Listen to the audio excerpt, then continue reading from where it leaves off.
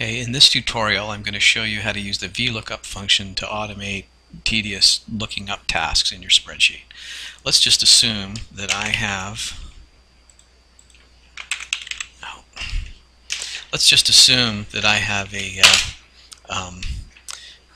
a list of people's last names that has been given to me.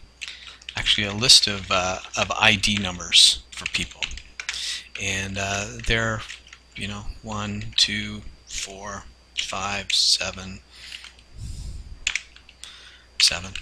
and then I want to be able to put their last name in this column right here. At the same time, I've been given a number of lists here which tell me everybody's ID number,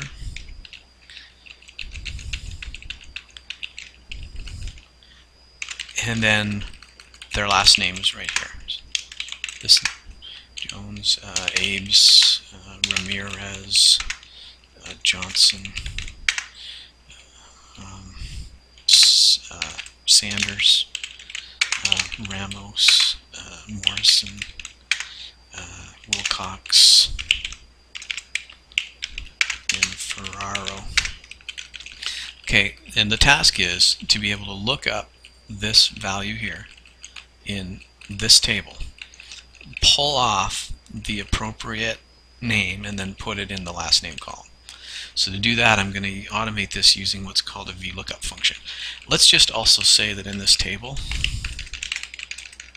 there's other information about this person, such as their specialty, their degree, okay? MBA, BA, Psych, science degree, an arts degree, a music degree, another MBA, another BA, a PhD, and a science degree, and another arts degree. And in here is also their income. And just make up some numbers.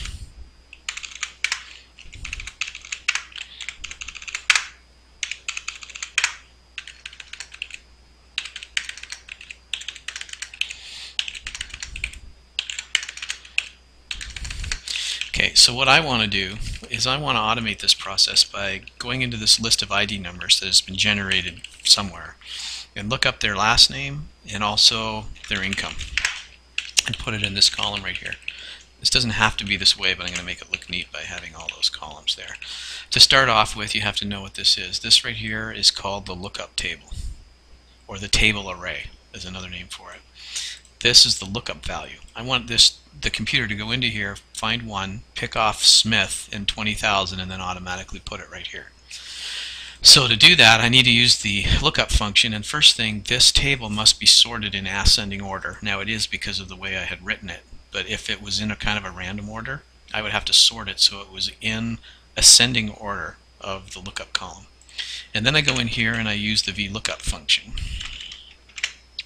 And the lookup value is the 1 that I have. I'm trying to associate with the appropriate information in this table. The table array is this information here. And after you select it, you want to make it absolute, meaning when I copy this formula, it always goes back to this location. It doesn't keep moving it downwards. So to do that, I press the F4 button right over here and watch what it does. See how I put dollar signs around it? And then the column index number is the number that has the value I want in this table. This is column 1, this is column 2, this is column 3, and this is column 4. In this case, I'm trying to look up their last name, so I put the column index number as 2. Right there. See the 2 up there? And then the last thing I do is I tell it whether or not I'll allow whether there has to be an exact match in the table. So if it can't find 1 in this table, then it will say error. If I say approximate match, if say I'm looking for 3, if it can't find 3, it'll take the lowest closest value, which is 2, and give me the information associated with that. Now in this case we don't want that.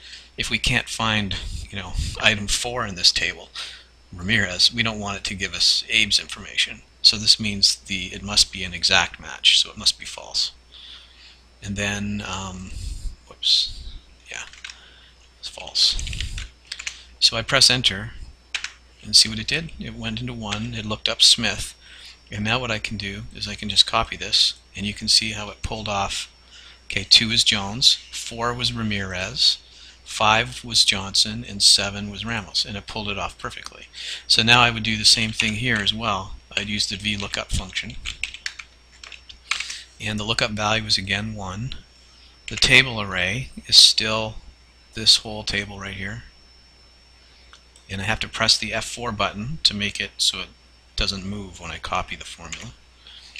And then the column index number is going to be, because I want income, this is column 1, column 2, column 3, column 4. So I'll take that, and again I want it to be an exact match, right? So I'm going to go false with that.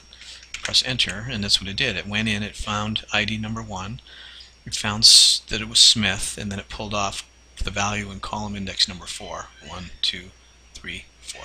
20,000, and I put it there, and then I copy it all the way down like that, and you can see we can do a check. Let's look up Johnson.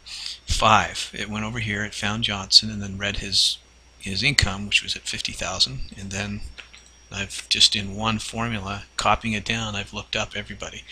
So you have to have a table array, often coming from some kind of database, and then you have to have your operational data that you want to match up with the appropriate information in this table.